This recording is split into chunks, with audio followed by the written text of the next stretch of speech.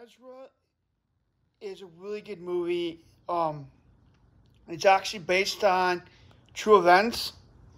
The writer, the comedian that is in the movie, um, he has a son with autism. This is his journey as a parent with a kid with autism, with a son with autism.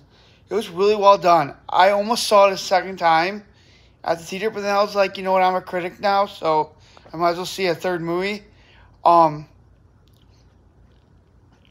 liked it a lot. I thought it was a really good emotional journey to watch the dad struggle with putting his son into a special needs school and giving him medicine that he doesn't think he needs. And the mother, the divorced mother, wants to do its best and put him in a special needs school. What they do on autism, how they view autism in this movie, is pretty good.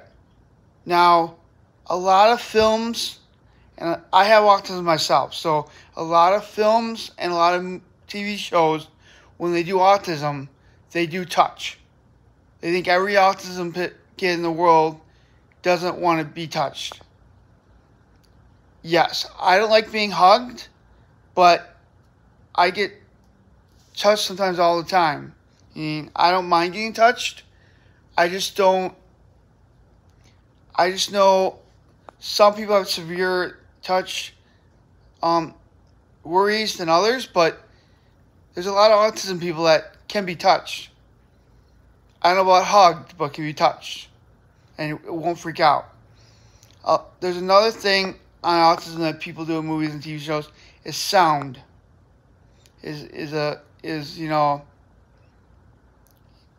affected by sound.